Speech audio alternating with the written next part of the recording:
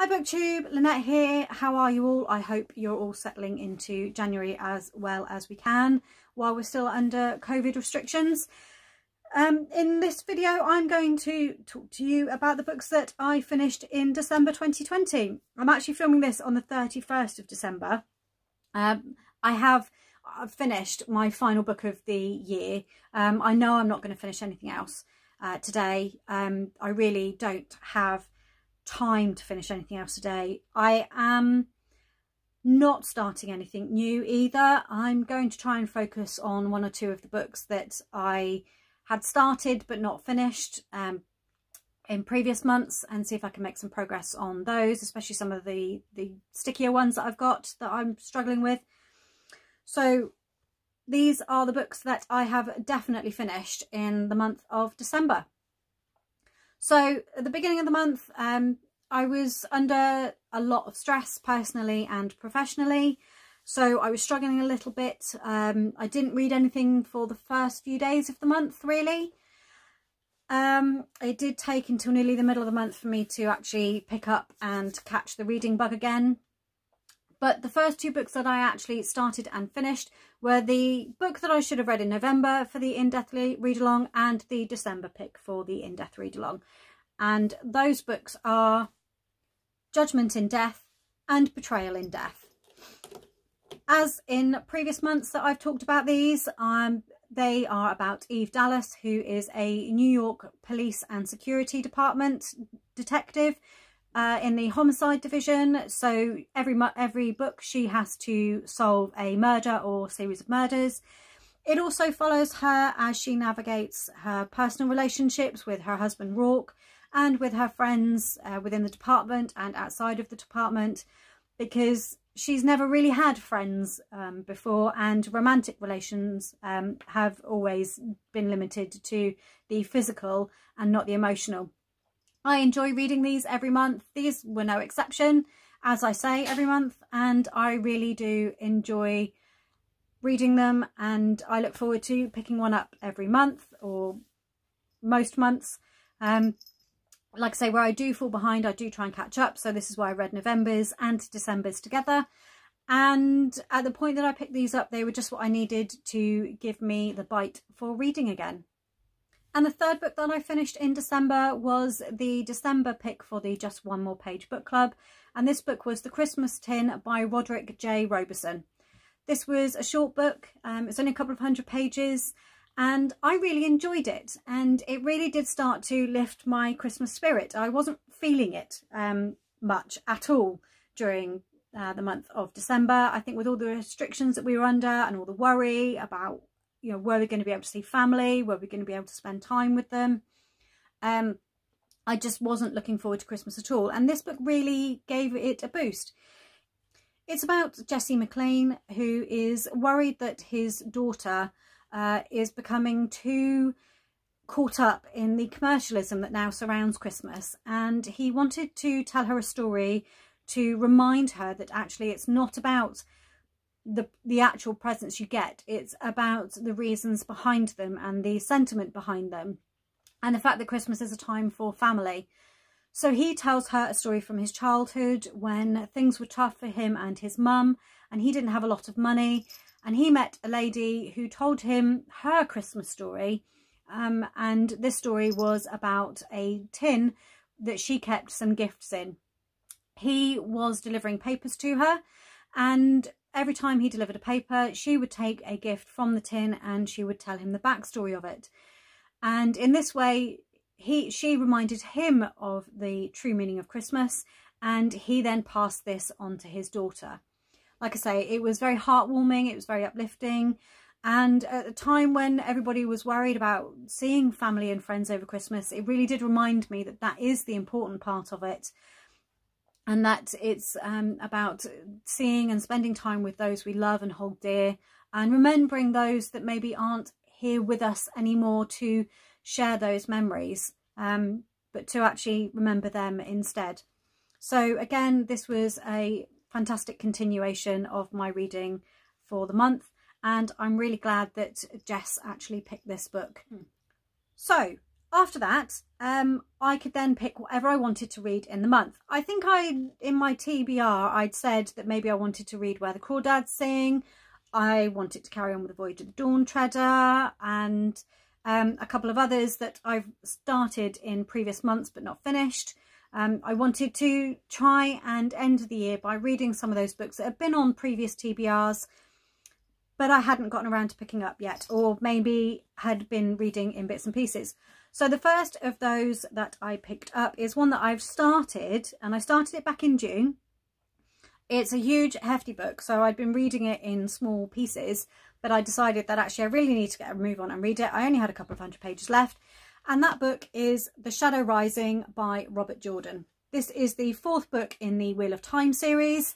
It's following a large group of people by this point. We are following 3 young men, Rand, Matt and Perrin, and we're also following some young women, Nynaeve, Egwene, Elaine, Min, Fael, Avienda.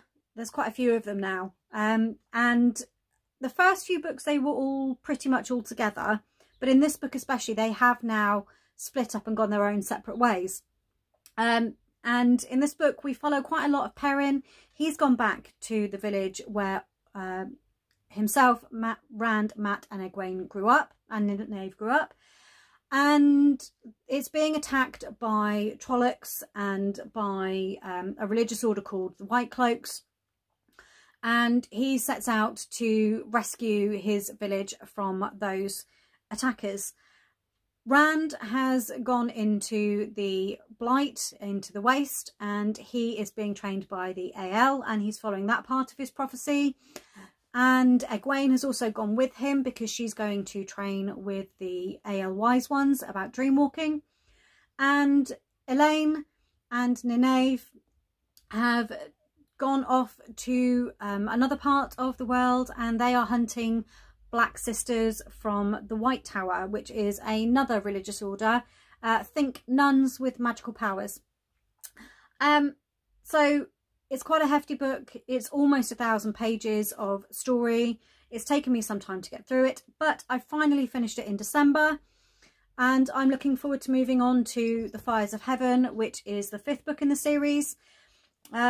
Not sure when I'm going to pick that one up yet, but hopefully I'll pick that one up soon. I can't really say very much more about the story, because to say any more than that is really starting to give away spoilers. Like I say, it is one that I couldn't read all in one go. I did have to break it down into bite-sized pieces.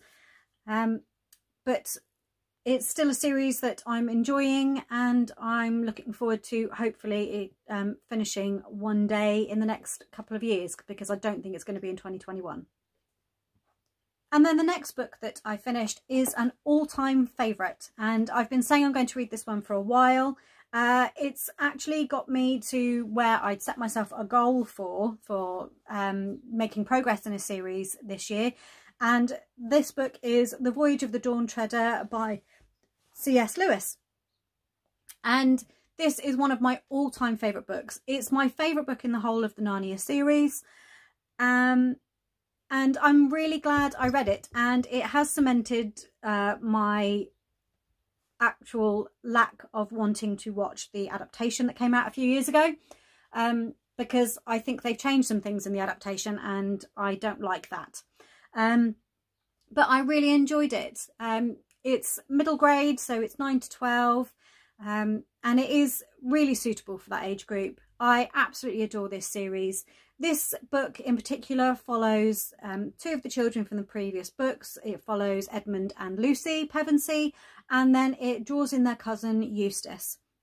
And they are pulled into the world of Narnia, and they are on a boat with Prince Caspian, who is going on an adventure to find some missing knights who used to serve his father.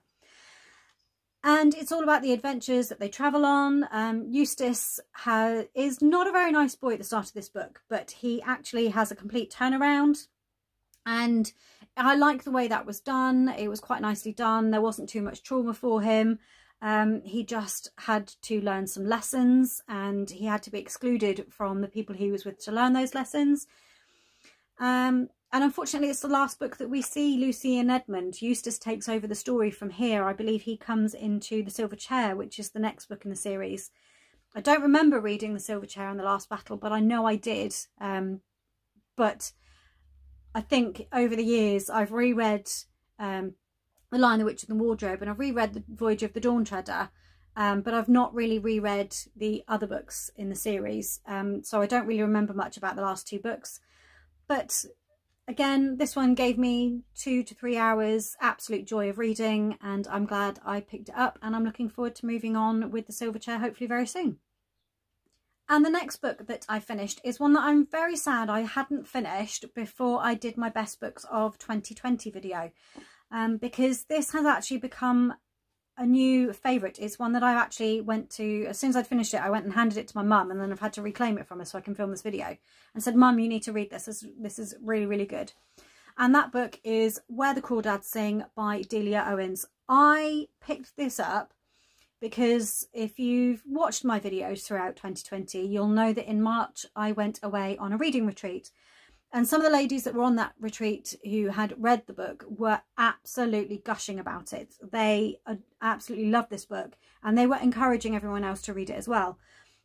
It's not the normal books that I would go for. Like I say, it is on the more literary style of books. So it's one of those books that I probably would have gone and looked at in the bookshop, read the synopsis, put it back on the shelf, and never picked it up if it hadn't have been for those ladies who were talking about it. It's about Kaya, who is known as the Marsh Girl.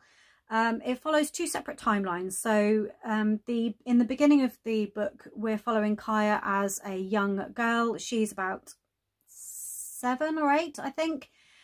And the second timeline is then following when she is in her early 20s, very early 20s, and there is a murder that happens in the town where she lives on the edge of, and she's accused of the murder.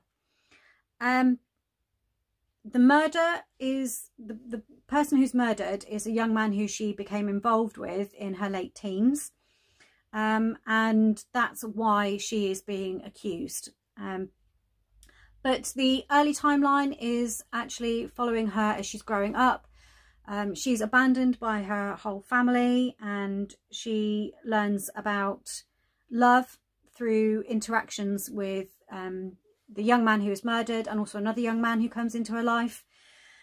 And it's just following that story. It's Jess over at Jess McGlynn actually read it, and she describes it as a very quiet book. And I certainly understand where that's coming from, because you don't really realise just how drawn in you're being by the storyline. You're rooting for Kaya the whole way through, because, like I say, she's abandoned when she's very young, and she's left with an abusive parent who does mellow out for a short time, and then he does then go back to his alcoholic ways, although she's learnt how to recognise his moods and to hide from him. So you don't actually get told about him doing anything physically harmful to her in the description of this book, at least not until the very end, when her memories start to come back. Early memories start to come back to her as well. And yeah, I got very drawn in, and before I knew it, I was having to pick it up every time I sat down. I just had to finish it. I had to know that Kaya survived. I had to know that Kaya was okay. I had to know whether Kaya was convicted of the murder or not. I had to know who the murderer actually was. And I really got drawn in by the whole storyline. And like I say, I immediately upon finishing it, I finished it about 1:30, 2 o'clock in the morning, because I just had to keep reading. And I immediately had to get a review up on Goodreads and up on Instagram. And then the next morning when I got up, I actually went straight out to my mum and handed her the book and said, Mum, you need to read this book. And as soon as I finish reading this, I'm going to give it back to her so that she can then start reading it, because she's nearly finished the book that she's on.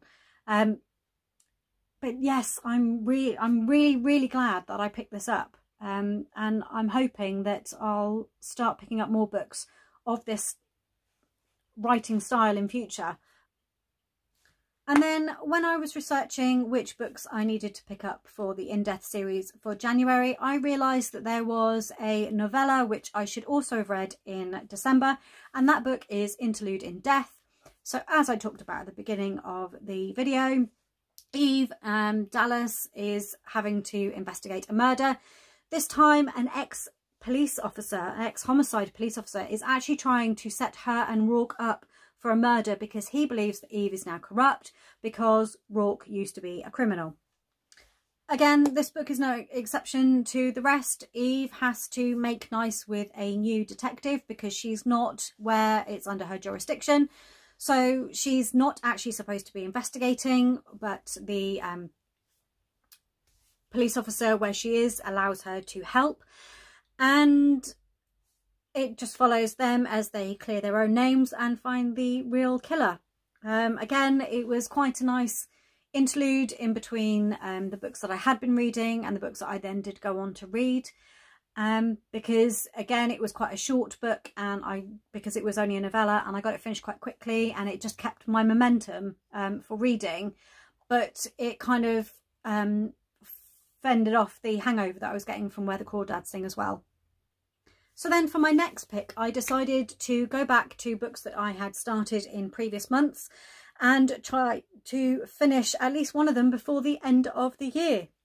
And the book that I picked up is Warbreaker by Brandon Sanderson. I started this back in early 2019, and at the time I was really enjoying it. It's a fantasy novel set in his Cosmere world. Currently it's a standalone, but I believe he is planning to write more.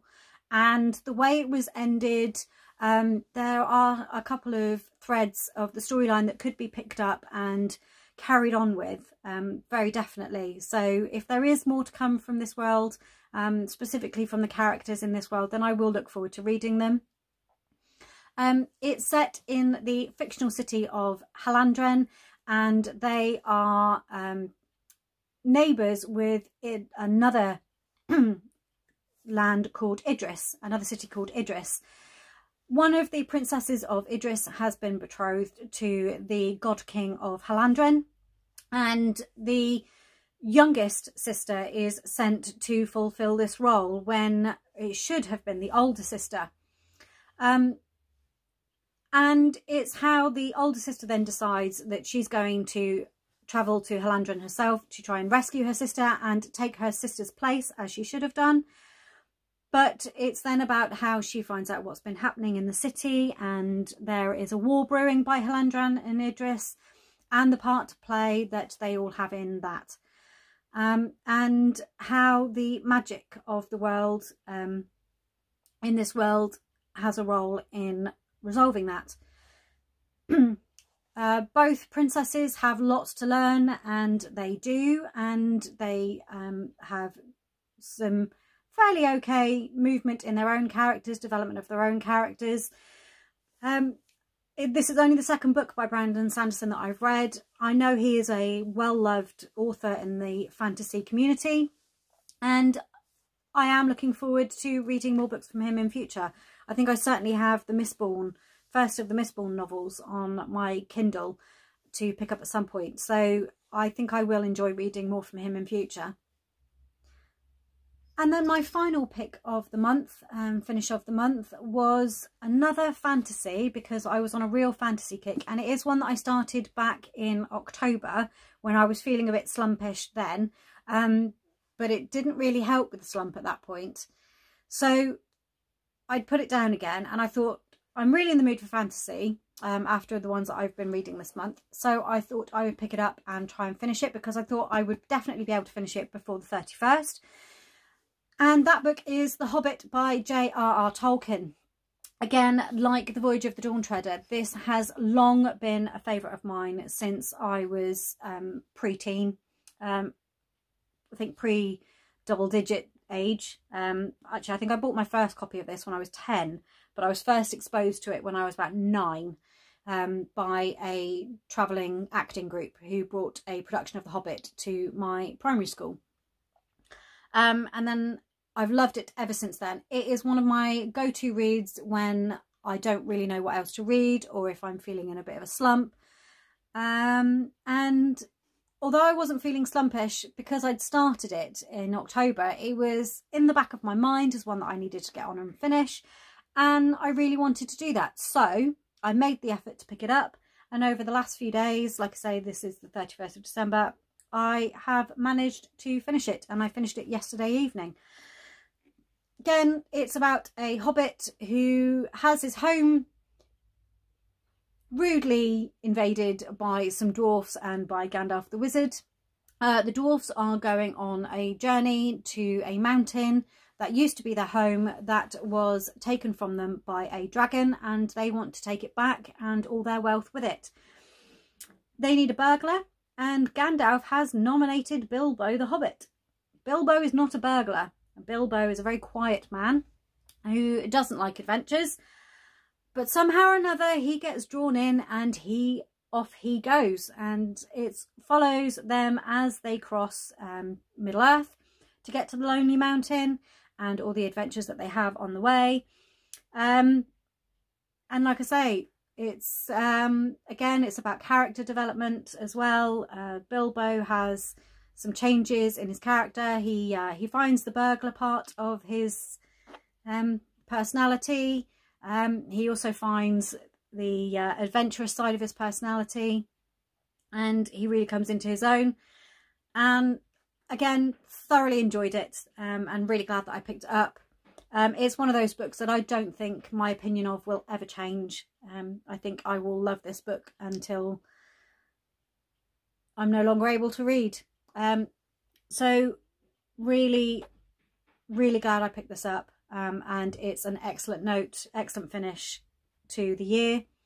And yeah, I'm kind of in the mood for Lord of the Rings now, but I've got enough big series going on as it is, big detailed series going on as it is, and I really don't need to read any more at the moment until I've at least finished one of those.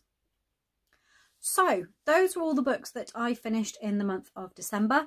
I hope you had a really good reading month in December, despite everything and all the uncertainty that we had around Christmas. If you have, please let me know what you managed to read or didn't read in the month of December in the comments down below. I'd love to chat with you all there. If you've enjoyed this video, then please give me a thumbs up. And if not already, please subscribe to my channel. I upload videos on the first and second Monday of the month, and on occasion you get an extra video on the third Monday of the month. And I will see you all again soon. Bye.